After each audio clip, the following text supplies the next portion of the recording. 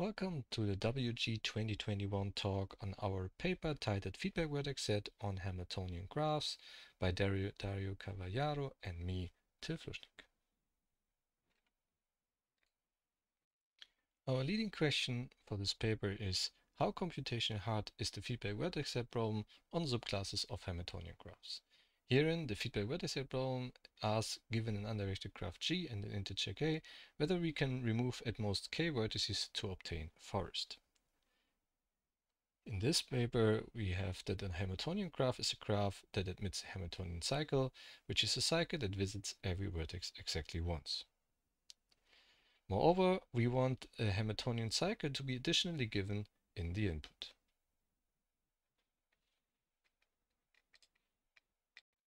By our results, feedback vertex set is not only NP-hard on Hamiltonian, but also on planar Hamiltonian graphs, even if a Hamiltonian cycle is additionally given. This comes from the fact that we proved that feedback vertex set remains NP-hard on planar 4 or 5 regular Hamiltonian graphs. Note that on 3 regular graphs, feedback vertex set is solvable in polynomial time.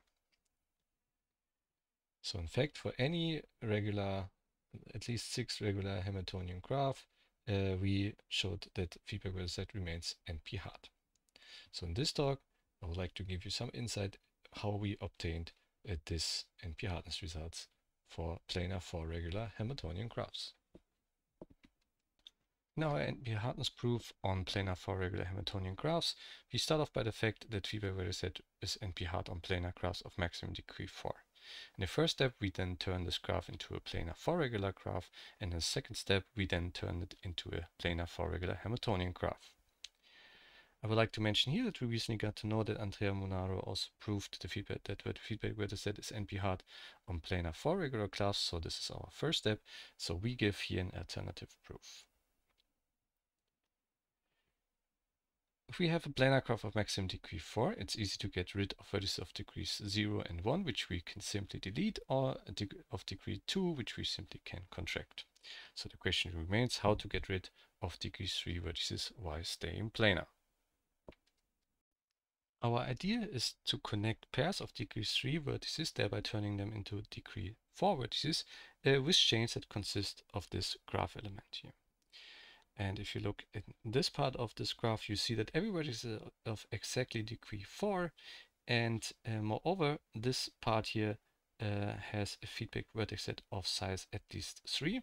So one of them is, for instance, this one, which basically means that there is no path anymore from one endpoint to the other.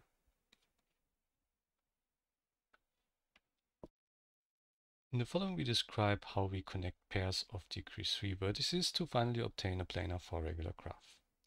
We use the fact that any planar graph on n vertices admits a straight line embedding on the 2n-4 by n-2 grid, computable in quadratic time.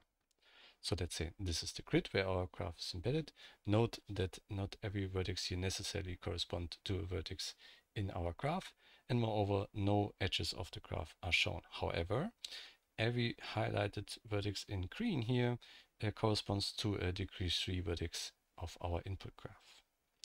So first thing we have to do is to pair degree 3 vertices, and we do this in the left to right, bottom to top fashion. So that means that this and this vertex form the first pair, then this and this the second, this and this the third, and so on and so forth. To connect them with our chains, we use two helping grids and then proceed in the following way. Whenever the pair of degree 3 vertices fall into the same column, then we go left up.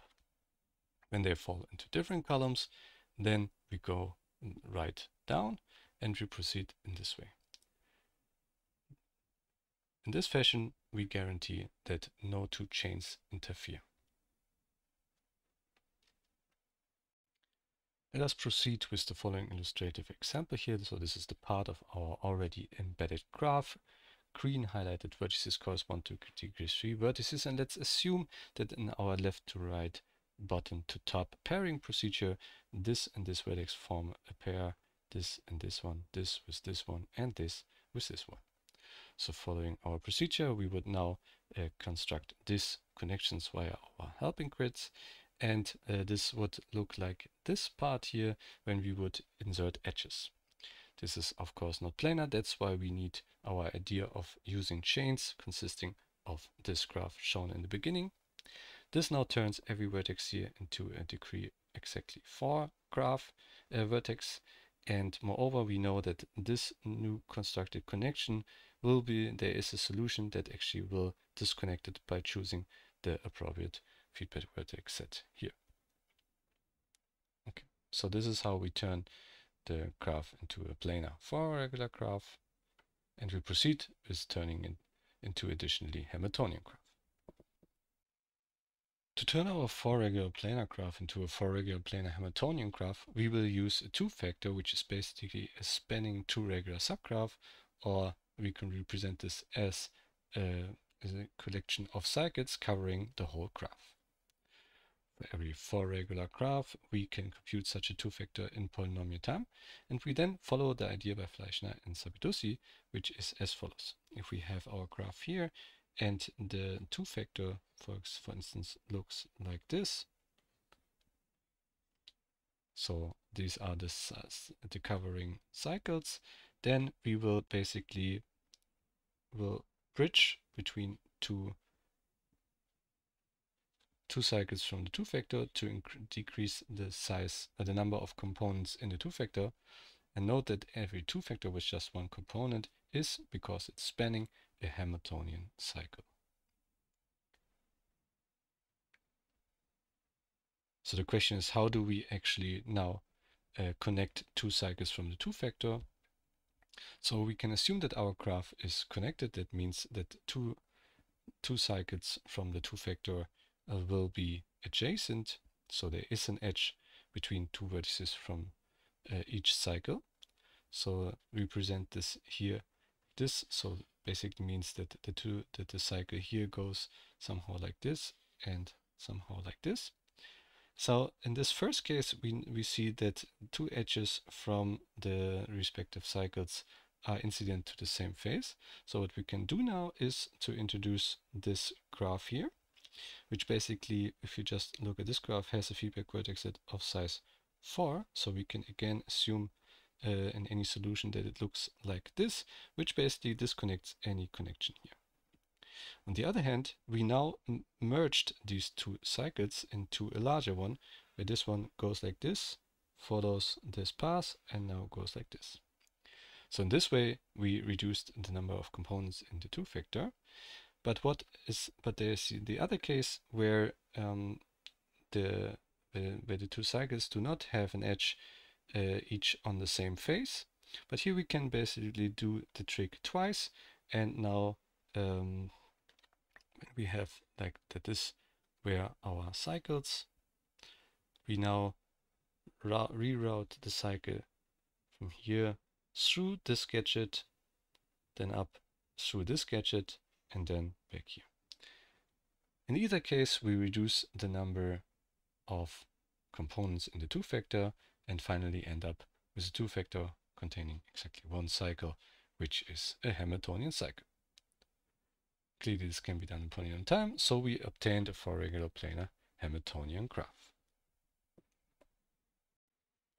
Here's again an overview of some of our results, and next to those graph classes presented here, we considered 2 more. The first one is the graph class of p-order graphs, where for every p-tuple of distinct vertices, there is a cycle visiting the vertices in the tuples ordering, and the second one is the graph class of p-Hamiltonian order graphs, which is where we have for every p-tuple of distinct vertices, there is a Hamiltonian cycle visiting the vertices in the tuples ordering. So note that it was shown that p-order graphs are p-1 connected. That's why we have also this class up here. And we proved that feedback vertex set remains NP-hard on all of these graph classes, even if a Hamiltonian cycle is additionally given. We will next give a little bit of insight into this result down here. We proved that feedback vertex set remains NP-hard on p Hamiltonian ordered graphs, even if a Hamiltonian cycle is additionally given in the input via an induction on p. So our induction start. We use the fact that every Hamiltonian graph is 3 Hamiltonian ordered, and we already know that feedback vertex set remains NP-hard on Hamiltonian graphs when a Hamiltonian cycle is additionally given in the input. So let our input graph G be a p Hamiltonian order graph with a Hamiltonian cycle given additionally in the input, which is outlined here on the border.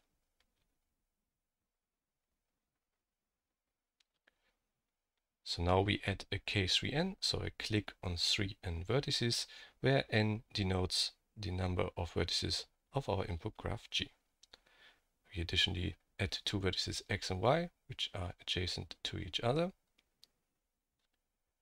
And now we add edges between the vertically arranged layers here. So basically we build the join of any two consecutive layers. So that means that every vertex in G is adjacent to every vertex in the K3n, and both x and y are adjacent to each vertex of the K3n. So this finishes the construction, and first observe that any feedback vertex set for this graph here needs to delete 3n vertices in this part, so we can basically assume that the whole K3n is part of the feedback vertex set. So moreover, why is this graph now p plus 1 Hamiltonian ordered? And here we use the following fact, that if we have a graph G, where for every non-adjacent vertices v and w, we have that the degree of v plus the degree of w is at least the number of vertices in the graph plus 2p minus 6, then G is p Hamiltonian ordered. Now observe that the degree of a vertex z is at least 3n plus 1 when z is in the vertex set of G or x and y. Observe that the only pairs of non-adjacent vertices consist of either two vertices from G or one vertex of G and one vertex which is either x or y. So since we assumed that G is a p Hamiltonian order graph, we also know that p is at most n, the number of vertices of G. So if you now plug in the numbers here, then you observe that G is p plus 1 Hamiltonian ordered. As we additionally require to have a Hamiltonian cycle given in the input, we can also easily get the Hamiltonian cycle in this graph. So we know we started from a Hamiltonian cycle here, so we can for instance go like this, then up here, like this, and back here.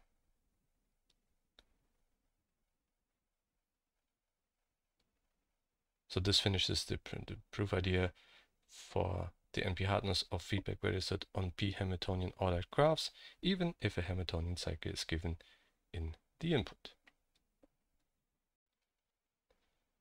To conclude, as the overview of our results here on the right hand side indicates, feedback vertex set remains NP hard on very restricted Hamiltonian graph classes, for instance on planar 4 regular Hamiltonian graphs or on p Hamiltonian ordered graphs. This is true even if a Hamiltonian cycle is additionally given in the input, and we wonder which classic and natural problems become tractable on Hamiltonian graphs or when a Hamiltonian cycle is additionally given in the input. We studied the class of p Hamiltonian order graphs which appear restrictive. However, we proved feedback vertex set on this class of p Hamiltonian order graphs to remain NP hard. We point out that in a similar study of ours for the 3-coloring problem, the computational complexity of 3-coloring on p Hamiltonian order graphs is left open. So thank you for your attention.